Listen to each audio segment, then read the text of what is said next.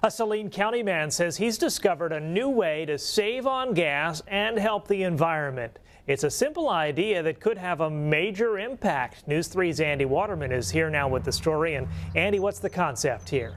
Well, Eden, it is a simple mixture of everyday gasoline and a small amount of diesel fuel. Now, it can be used in just about any type of gasoline engine, anything from a BMW to a Chrysler. And folks who try it say that it actually works.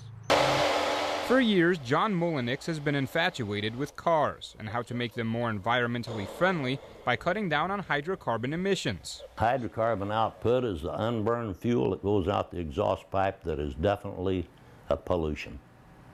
It's equal to smog. With his professional background in fueling systems, Mullinix tested different gasoline mixtures to cut down on pollutants. After trial and error, he found it.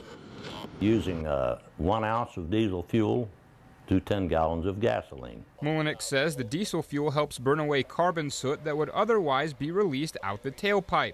The SIU Automotive Department found that to be true after testing the mixture. We got a 51% improvement on hydrocarbon output, and the carbon monoxide was next to nothing. Mullinix uses the mixture in his own car. Even neighbors like Roy Wiggins are using it and say it helps performance too. The exhaust doesn't stink on it anymore, and it's peppier. We decided to test the cleanliness of Mullinix's mixture by checking the tailpipes of our Toyota against his Cobalt.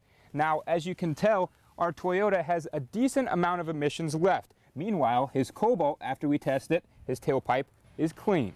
Mullinix has a provisional patent on the mixture, but says the people he's selling it to are oil refineries. The everyday driver can use it as they please. I'm letting everybody know that all they have to do is put that 1 ounce of diesel fuel and 10 gallons of gas, and I don't charge them a dime for it. It's theirs. I just want to see cleaner air.